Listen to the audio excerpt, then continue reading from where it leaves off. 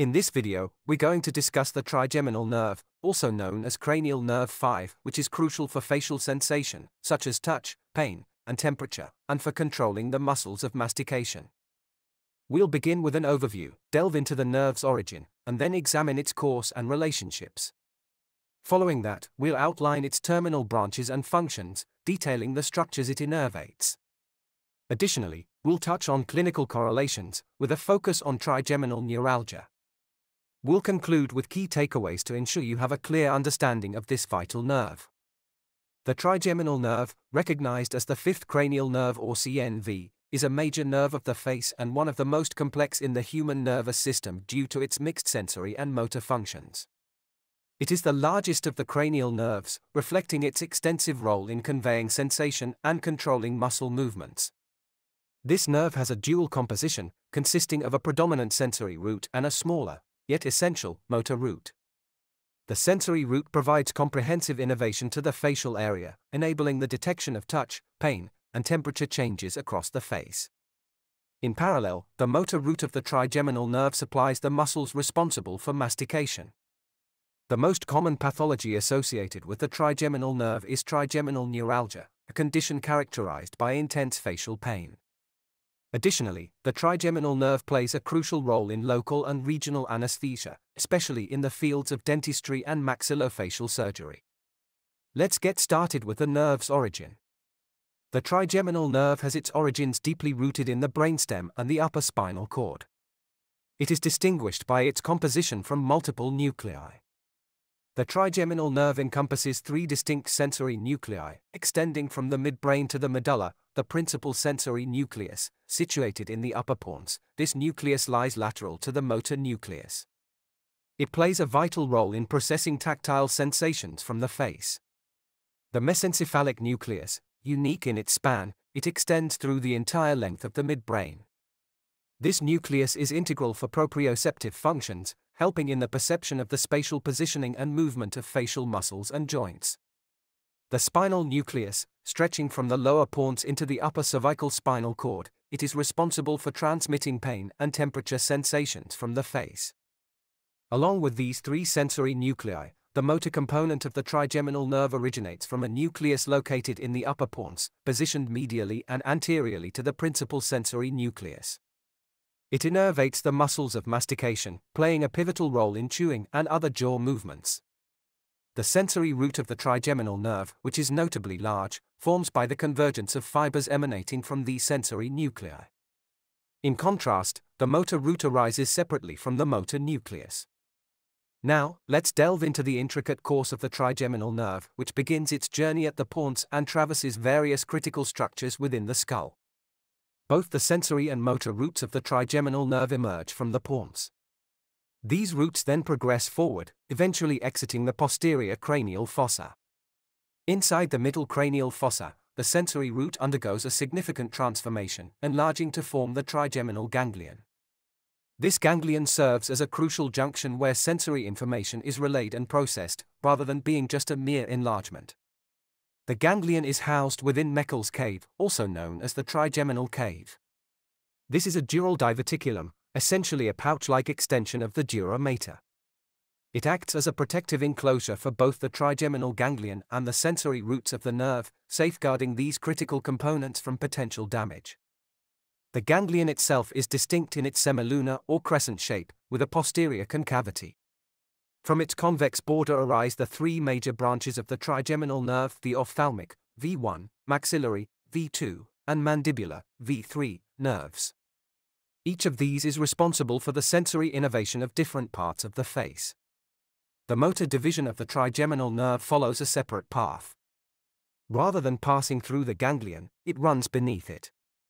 This division joins the mandibular nerve, V3, and exits the intracranial compartment via the foramen ovale, a critical step for its motor functions. This exit strategy allows the nerve to reach and control the muscles of mastication.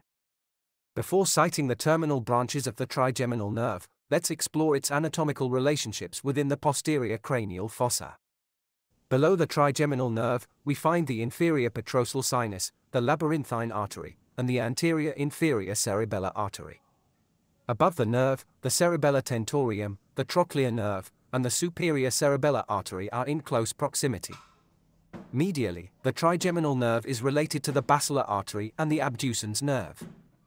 Laterally, it is closely associated with the facial nerve and the vestibulocochlear nerve.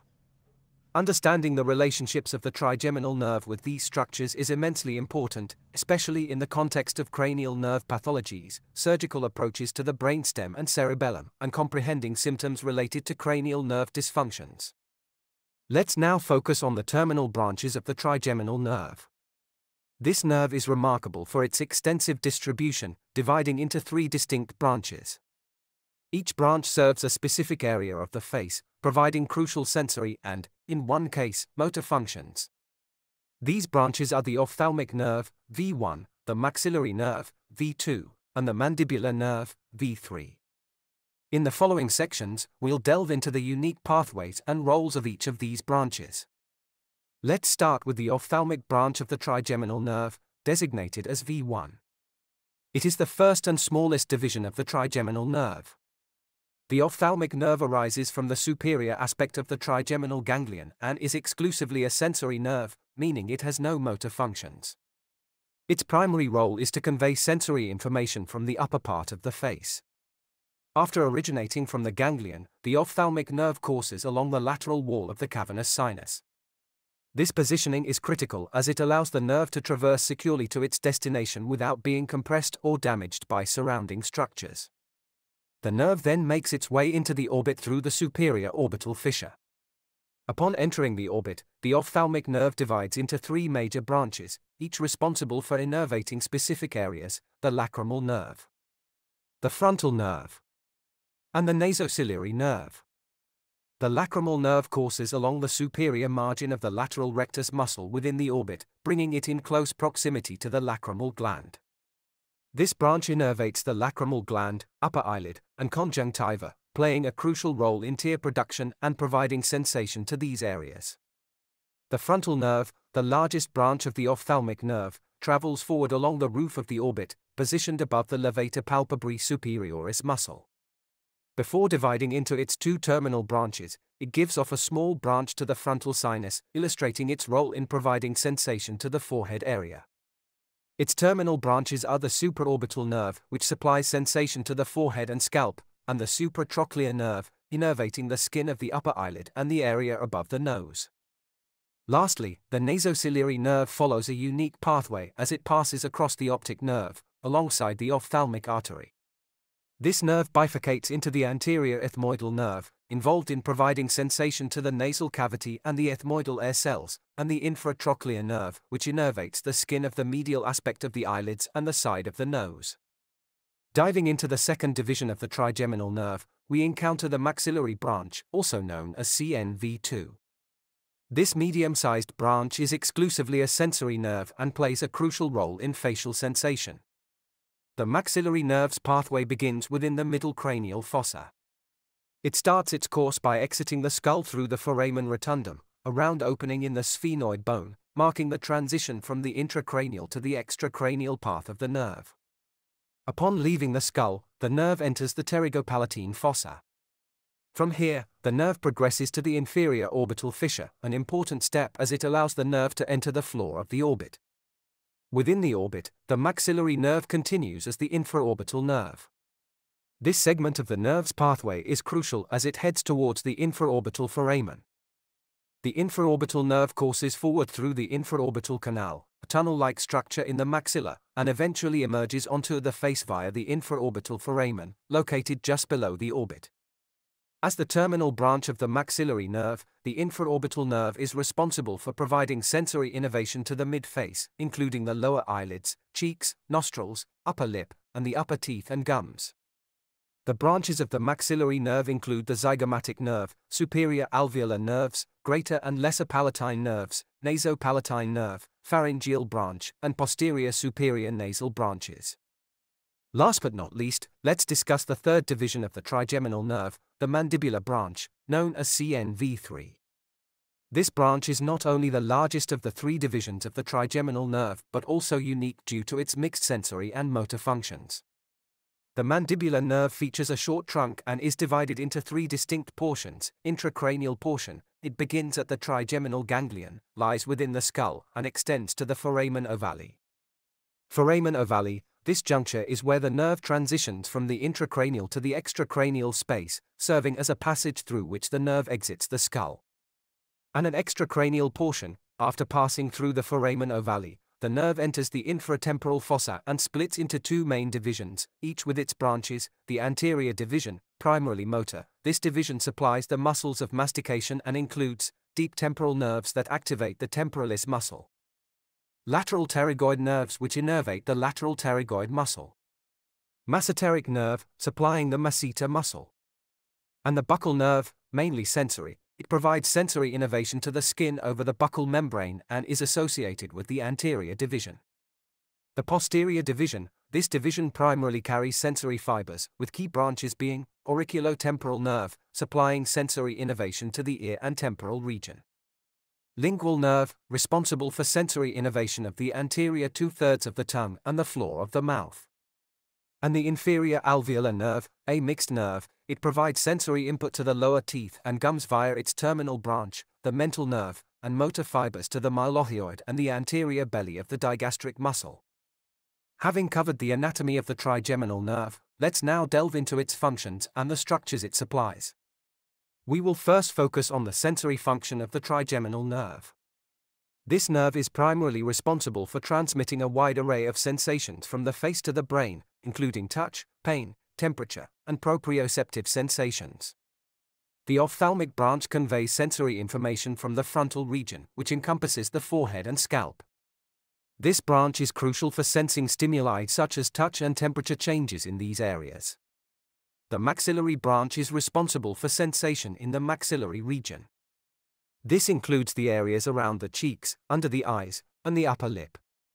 It plays an essential role in detecting sensations in these mid-facial areas, contributing significantly to our daily interactions, such as feeling touch on our cheeks or experiencing temperature changes while drinking. Lastly, the mandibular branch provides sensory input from the mandibular region. This region covers the area below the mouth, including the lower jaw and chin. Sensory input from this branch is particularly important for functions like eating and speaking, as it aids in sensing the position of the jaw and contact with food or other objects. The sensory function of the trigeminal nerve is fundamental to our facial experience. It enables us to interact with our environment by sensing a range of stimuli, from the gentlest touch to changes in temperature. This sensory input is also crucial for triggering reflex actions, such as blinking or wincing, and plays a significant role in our overall facial expressions and reactions. After exploring the sensory function of the trigeminal nerve, let's now shift our focus to its motor function. The trigeminal nerve, particularly its mandibular branch, V3, stands out as the only division with motor functions. This aspect of the nerve is essential for various facial and oral functions. The motor fibers originate from the trigeminal nerve's motor root and merge with the mandibular nerve beyond the trigeminal ganglion. This forms a pathway distinct from the sensory fibers. The motor fibers of the mandibular nerve innervate several key muscles, each playing a vital role in facial mechanics. The temporalis, this muscle is crucial for elevating and retracting the mandible, playing a significant role in chewing. The masseter, as one of the primary muscles of mastication, the masseter is vital for jaw closure. The medial and lateral pterygoid, these muscles work together to enable complex movements of the jaw, including side-to-side movements and opening the mouth. The tensor veli palatini, this muscle is involved in opening the eustachian tube during swallowing and yawning, helping in equalizing ear pressure. The digastric, anterior belly assists in depressing the mandible, crucial during mouth opening. The mylohyoid elevates the floor of the mouth during the early phase of swallowing. And the tensor tympani, although not involved in mastication, this muscle dampens sounds, such as those produced by chewing, by stabilizing the malleus bone in the middle ear. While the trigeminal nerve is predominantly known for its sensory and motor functions, it also carries parasympathetic fibers. These fibers do not originate from the trigeminal nerve itself but rather accompany its branches, having their origins in the brainstem nuclei. This parasympathetic function is a vital aspect of the trigeminal nerve's role in autonomic control within the facial region. The parasympathetic fibers associated with the trigeminal nerve indirectly influence several essential glands. The lacrimal gland, these fibers significantly contribute to tear production, ensuring that the eyes remain moist and protected from irritants. The salivary glands, the parasympathetic fibers innervate the parotid, submandibular, and sublingual glands. They regulate saliva production, which is crucial for digestion, maintaining oral health, and enabling speech. The mechanism of action involves a relay of nerve signals. The parasympathetic fibers initially travel with the glossopharyngeal nerve to the otic ganglion for the parotid gland and with the facial nerve to the submandibular ganglion for the submandibular and sublingual glands. From these ganglia, postganglionic fibers then join branches of the trigeminal nerve to reach their target glands. The parasympathetic function of the trigeminal nerve underscores the interconnected nature of cranial nerves and their complex role in orchestrating a range of autonomic processes. Before we conclude, let's address some clinical correlations of the trigeminal nerve, focusing first on facial anesthesia techniques utilized in various medical and dental procedures. The supraorbital nerve block. This technique involves puncturing the supraorbital foramen, a small notch located above the orbit. When performed bilaterally, it results in the desensitization of the entire forehead and upper eyelids, which is particularly useful in procedures involving the forehead region or for relieving headache pain localized in this area. The infraorbital nerve block. For this block, the infraorbital foramen is punctured. Situated just below the orbit and aligned with the pupil when looking straight ahead, the foramen can be accessed using an extraoral, cutaneous, or intraoral approach, depending on the specific needs of the treatment. Anesthesia from this block affects the lateral part of the nose, the medial part of the cheek, the lower eyelid, and the upper half of the lip, making it essential for surgeries or treatments in the midfacial area. It is often used in dental procedures involving the upper teeth and lip surgeries. The mental nerve block. This block involves puncturing the mental foramen, located on the anterior aspect of the mandible near the lower premolar teeth. The approach can be either intraoral or extraoral, percutaneous, based on the location and extent of the area requiring anesthesia. Anesthesia from this block affects the chin and the lower half of the lip, making it indispensable for procedures involving the lower lip or chin area, such as dental work on the lower teeth. These regional anesthesia techniques target specific branches of the trigeminal nerve to achieve localized numbness in the facial area. They are crucial in various medical and dental procedures for effectively managing pain and minimizing patient discomfort. Proper knowledge of facial anatomy and the course of the trigeminal nerve and its branches is crucial for the safe and effective administration of these anesthetic blocks. Trigeminal neuralgia, often known as tic douloureux, is a condition that represents one of the most significant clinical correlations related to the trigeminal nerve. It's a neurological condition affecting the sensory root of the trigeminal nerve, which is responsible for facial sensation. Patients with trigeminal neuralgia experience episodes of severe, sharp, and shooting pain that are paroxysmal, meaning they occur in sudden, brief, and recurrent spasms. The pain, often described as electric shock-like, can be agonizing for the sufferer. The pain typically lasts from a few seconds to a few minutes and can be triggered by routine facial activities such as shaving, eating, or brushing teeth, making the condition incredibly disruptive to daily life. The intense pain associated with trigeminal neuralgia is usually unresponsive to standard analgesics. The condition is predominantly unilateral, affecting one side of the face. Although less common, it can involve one or more branches of the trigeminal nerve, namely the ophthalmic, maxillary, or mandibular nerves. In conclusion, the trigeminal nerve is an intricate and significant component of the cranial nerves. Recognized as the fifth cranial nerve, it is notably the largest within the human body. It comprises three primary branches, the ophthalmic, maxillary, and mandibular nerves, each of which plays a pivotal role in providing comprehensive facial sensation. The trigeminal nerve is essential for both sensory and motor functions, serving as the main channel for transmitting facial sensations, including touch, pain, and temperature. The mandibular branch, in particular, controls the muscles involved in mastication, underlining its critical role in our capability to chew and process food. Moreover, the trigeminal nerve is closely associated with trigeminal neuralgia, a debilitating condition characterized by intense facial pain, which presents complex challenges in clinical management. This nerve's extensive influence on facial function underscores its importance in both neurology and everyday life experiences.